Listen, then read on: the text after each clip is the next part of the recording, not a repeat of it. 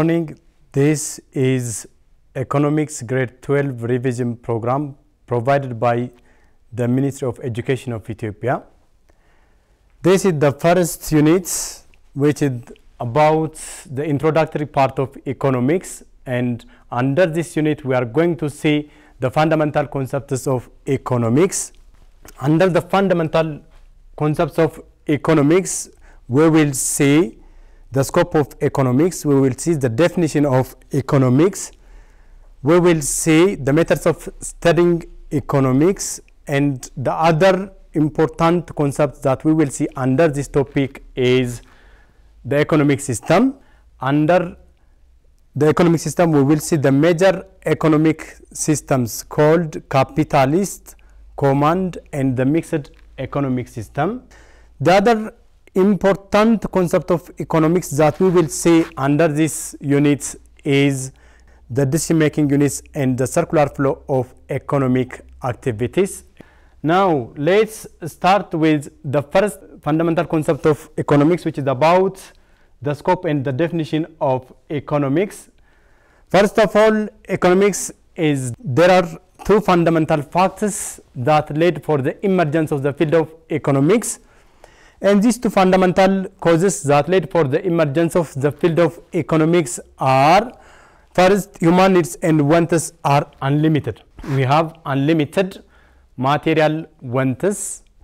And second, economic resources are limited. The means to satisfy these needs and wants, or simply, economic resources are scarce in their nature.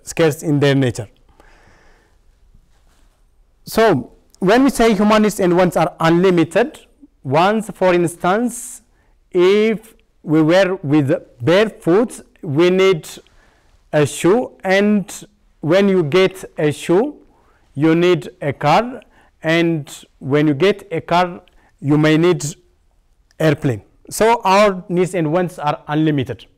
But the means to satisfy these needs and wants, or simply economic resources, are limited in their nature. So we cannot fulfill whatever we wanted to fulfill. So economics is emerged as a field of study. So it's the study of how a society allocates these scarce resources for the maximum fulfillment of human needs and wants. In order to fulfill our needs and wants, the field of economics is emerged as a discipline. So it is targeted to use economic resources more efficiently in an efficient manner.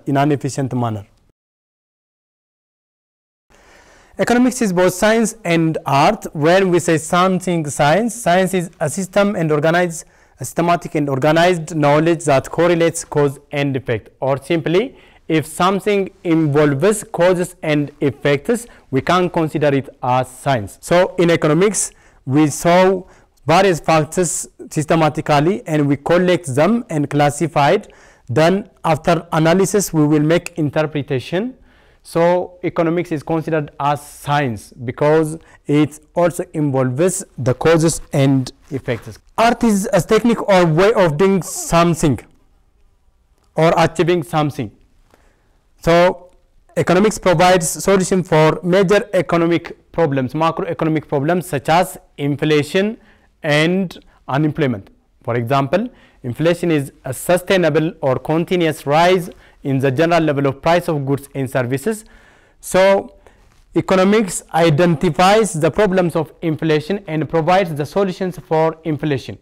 Again, unemployment constitutes a portion of the labor force who are actively seeking a job but living without a job. Unemployment is fundamental or major macroeconomic problems in every country, including Ethiopia. So economics identifies the problems of unemployment and it provides the unemployment rate of a country. So in this case, we can consider economics as an art because it is a means of achieving something. Now let's see the branches of economics. Economics is broadly categorized into two called microeconomics and macroeconomics.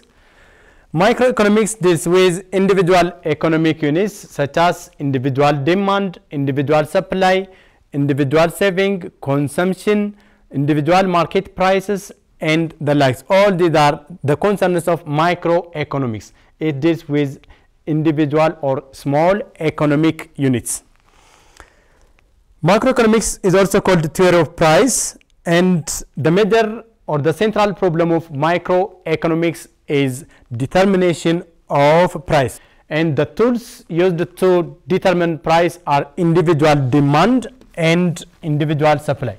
Individual demand and individual supply are the tools used to determine the market price under microeconomics. This microeconomics is a theory which was proposed by Adam Smith, and Adam Smith is generally considered as the father of economics. The father of economics. The second division of economics is macroeconomics. Macroeconomics deals with the economy as a whole. It deals with magnitudes such as aggregate demand, aggregate supply, the general level of prices of goods and services, aggregate consumption, the level of savings in an economy. All these are the major concerns of macroeconomics. Macroeconomics is also called theory of employment and income, and the tools used to determine income and employment in an economy are aggregate demand and aggregate supply. So aggregate demand and aggregate supply are the major tools of macroeconomics. Next, let's see the importance of economics. Why do we study economics? What is the importance of economics? First of all, economics helps us to understand certain problems and questions affecting individuals and families, also the society. It helps us to understand the major problems that affect individuals, the major problems that affect society and families, and it also provides the possible solutions for these problems. So the discipline of economics is very important. Another important function of economics is it helps us to understand how different economic systems function, how the capitalist economic system functions, how the command economic system functions, and how the mixed economic system functions. So it provides information about the alternative means or economic systems. The study of economics helps us to understand how to solve crucial problems such as poverty and unemployment. It provides information, it identifies the problems, it provides the solution of such crucial macroeconomic problems such as poverty and unemployment. Another important function of macroeconomics is it helps us to understand how social welfare can be achieved through material means. Furthermore, the field of economics or the discipline of economics helps us to understand how to participate in international trade, how one can import goods from abroad, how one can export goods for abroad, and it provides information. The field of economics provides information, the way to import and the way to export commodities.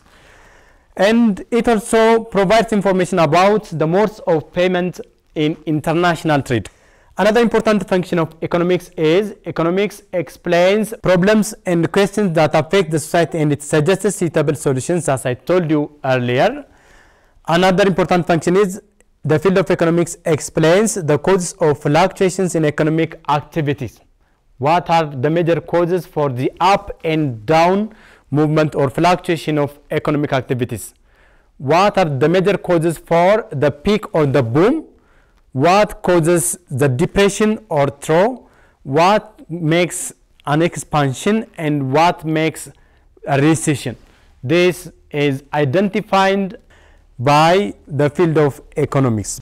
Another important function of the field of economics is economics helps us to develop logical thinking and analytical attitudes.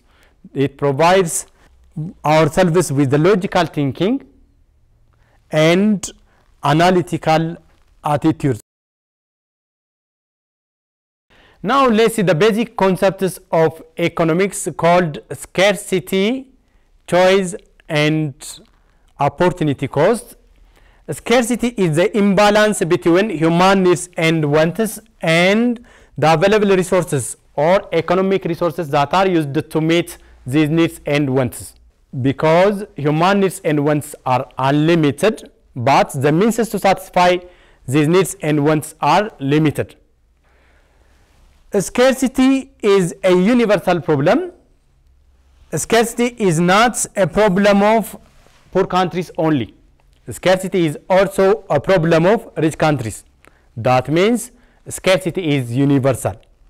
There is scarcity in America, there is scarcity in Ethiopia, there is scarcity in Ghana, there is scarcity in Russia, and there is scarcity in London. So it is a universal problem. That means we cannot avoid it. There is scarcity in America. The Americans are rich, but they cannot fulfill all their needs and wants. So there is scarcity in America. Scarcity means not shortage, because we can avoid shortage, but we cannot avoid scarcity. Shortage is an excess of market demand for a commodity over market supply for commodity. For example, if the market demand for wheat is 50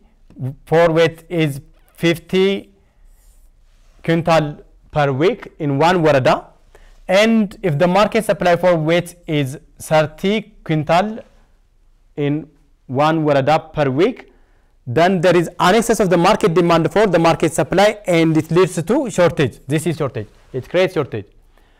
So we can avoid the problem of shortage by increasing supply of a commodity, since it is occurred by an excess of market demand over market supply.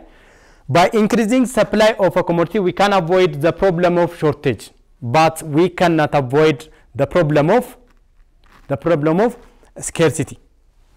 So the major difference between shortage and scarcity is we can avoid shortage, but we cannot avoid scarcity. If resources are limited, we are obliged to make choices among different bundles. Since we cannot fulfill all our needs and wants, we are expected to make choices among the alternative choices. And so from this we can conclude that this scarcity implies choice. And if you are obliged to make choices, you are going to incur some costs. This cost is the opportunity cost. Opportunity cost is the amount of the next best alternative that is given up or foregone while we are choosing a commodity or while we are producing a commodity. If you prefer something, you are going to lose something. The amount of a commodity that you are going to lose or given up or foregone is called opportunity cost. For example, you do have 50 birr in your pockets, and the price of watching cinema is 50 birr, and the price of eating your lunch is 50 birr. Now, if you prefer to watch cinema, you are going to lose your lunch, and if you prefer to eat your lunch, you are going to lose cinema. So the opportunity cost of watching cinema is losing your lunch, and the opportunity cost of eating your lunch is losing cinema. So from this information, scarcity implies choice. If there is scarcity, if there is limited resource, then it leads to choice. And if you are obliged to make choice, you are going to incur cost, what economists call opportunity cost. Now, under the basic concepts of economics, let's see the law of increasing opportunity cost.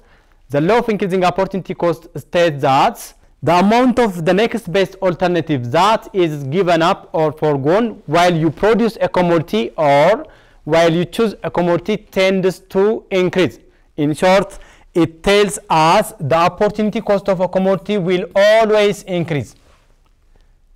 The law of increasing opportunity cost tells us the opportunity cost of a commodity will always increase. This is all about the first revision lesson in Unit 1. Stay home, Stay safe. Thank you.